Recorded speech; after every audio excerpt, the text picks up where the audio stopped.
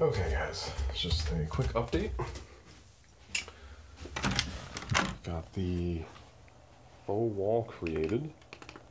Check this out. Alright, so wall's created and the speakers are in place. The speakers are recessed right now about 4 inches back. That's the depth of the 2x4 framing that we made for the room, plus a 1/2 inch of drywall. And I know it seems like a lot of work to do that just for 4 inches. However, that allows me to keep the wall and the screen, which will be hung on that wall, as far back from the seating as possible, which allows you a larger screen, you know, to account for the fact that it's going to be 16 by 9 and the increase in vertical height. I was testing this out with a projector. 2.35 content, you know, wall to wall is fine at this distance, but when you increase the, you know, the aspect ratio to 16 by 9 and you're watching like Game of Thrones and you have like subtitles, your eyes are actually wandering all over the screen. There's almost too much vertical height. I've read on the forums and online that some people actually get motion sickness, you know, if they're sitting too close to a screen that's that large and their eyes are just darting all over the place. So there's definitely a sweet spot. When I found the sweet spot for this room, using 16 by 9 with the projector back here, I had it on top of the middle subwoofer, roughly in the same location it'll be permanently mounted to shortly. I went and measured the actual image on the screen on the painter's drop cloth that I purchased a week or two ago, and it yielded roughly 117 inches wide by 66 inches tall. And comparatively, this screen, the 110-inch silver ticket high contrast screen I was using, was 96 inches wide by 55 inches tall. So that's pretty substantial. I don't know the exact percentage increase, but it's very large. It definitely felt very immersive, and I think that size works at this distance, which is roughly 13 feet to your eyeballs, to where the screen will be. It just works. You know, Disney movie 16 by 9. It's so immersive. It feels like you're in the movie without being fatiguing or giving you that motion sickness feeling. Framing's done. We got this done this week, a little bit every day after work. I use 2x3s and not 2x4s just to save that extra little bit of space. It's very sturdy. It's mounted into the bottom sill plate. The original wall was created off of. It's mounted with mounting bolts into the wall, into the ceiling, because there were no studs to actually mount the or to attach this wall to. But very, very sturdy. You know, it doesn't move. Speakers are all towed in on the left and right. When we first put the speakers back there, actually, we didn't account for tow-in, and they were all just flush back into the wall. And I sat down and listened to, you know, just some random audio, and it sounded not good. And we had to make some adjustments. You can see that bottom sill plate we had to actually carve into to allow for the extra depth to tow in the left and right speakers. But they're all hooked up. My only concern is that the center speaker, my Denon 4300, does not have the power output that the phase linear does. However, these speakers are extremely efficient, so hopefully it doesn't need as much, but we'll see. If the receiver can't keep up, I'll buy an amplifier for it. It's fine. The phase linear is just a 2-channel amp, so if I need another amplifier, I'll buy one.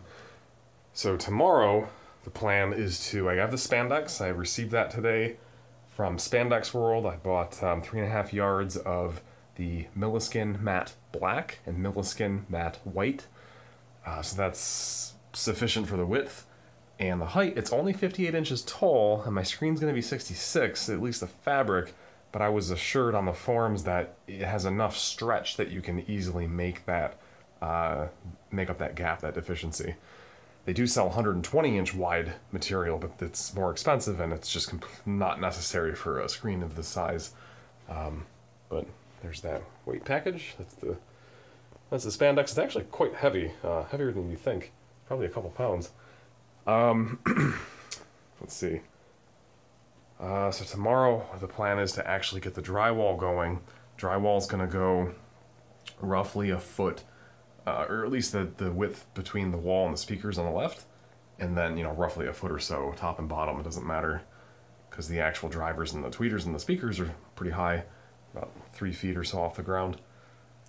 So it's to give the illusion that the wall is complete, but then we actually hang the screen, you know, on that wall over the speakers, and it will look like before. It'll look like there's a full wall that's fully finished with a screen hanging on it. Probably gonna go with like cedar or something. I'm not sure the exact wood type, but like the 1x3 boards they sell at Home Depot and Lowe's to actually create the frame and then stretch the spandex material onto that frame. And then the last thing, besides making the screen and finishing the drywall, is I removed the projector arm mount. Got some mud there, filling the holes. We have to move this outlet and the HDMI. I have to rip open the drywall again and run this back. Come on, zoom, focus. Okay, run it back here. So the connections will probably be like back here, and then the actual projector will go here. I don't really want to rip open the whole ceiling to run the wires, you know, we'll see. I'm not sure exactly how this is going to pan out, but no big deal. It's just more drywall, more mudding, sanding, painting. So that's the last thing, is just moving the projector. But we got to get this wall finished. The only annoying thing will be actually to fix the crown molding. We're going to have to, when this drywall is here, we're going to have to cope, get another piece and cope it in so it agrees with this. Do some research on that. But yeah, this is almost done. We'll get the screen created. Maybe this weekend, I'm not sure. Because this drywall portion shouldn't take very long tomorrow. Then we'll do the screen.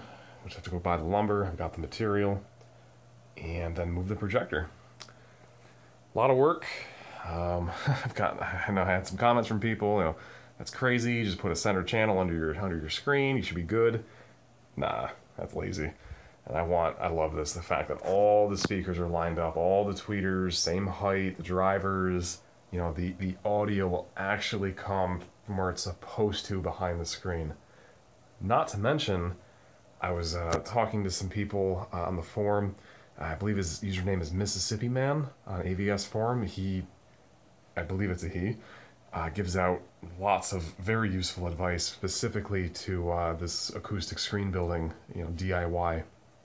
And he mentioned, or I asked him, what is the gain of the screen when I create it using the Milliskin matte spandex, you know, black underlayment and then the white on top? And he said it's between 0.6 and 0.7. That's incredible. You know, even the best projectors, I see people buying the Epson 5040, 6040, some of the less expensive but still pretty expensive JVC projectors, and people still aren't happy with their black levels. And that's a thing. You know, so even though I know using a lower gain doesn't really give you better black levels per se, it's perceived better black levels. You know, when everything's darker, your worse blacks, the grays, become darker. That's all it is. So people that run screens that have higher gain than 1.0, you know, I played that game. I had the 1.1, the 1.0, and the 0.95 sitting right on my floor, which is for sale, by the way. And this by far, even with its problems with hot spotting and sparkling, you know, it's got issues. These ambient light rejecting screens, they have issues. But it was still worth it. Hands down, best black levels I've had from all the screens that I've used. So I'm very much looking forward to this 0.7 acoustic transparent screen and seeing how it looks. I'll know soon. Anyway, if you're interested, there's a 110-inch silver ticket, high contrast screen. It's $430 on Amazon. I've got a posting on AVS forum. I'd take $300. I think that's fair. Save $130 plus I'll throw in free shipping if you're in the U.S. Because I have no use for this screen anymore.